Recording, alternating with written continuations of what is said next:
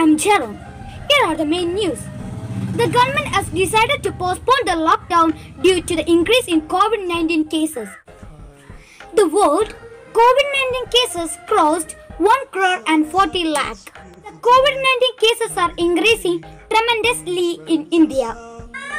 The COVID-19 pandemic has affected educational system worldwide. Approximately 1.7 billion learners are currently affected. Jovina, what is your opinion about COVID-19 pandemic and how it affected our educational system?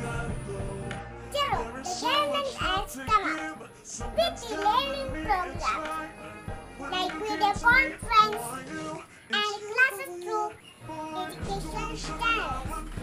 It is a different experiment. It is from traditional chalk and board. It is more interesting and enjoyable. Students can learn from their comfort zone. Now, Jeez is joining with us. Jeez, what do you have to tell about this pandemic situation? Many children are depending school for food and safe environment. During this education, the kids without devices or internet connection are cut off from learning. Every parent may not be having the digital literacy to help their children in online learning.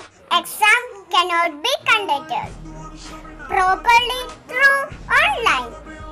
Not only that, there is no chance of physical exercise through online classes. Thank you, Jeez and Jovina, for your sharing. This is about today's news.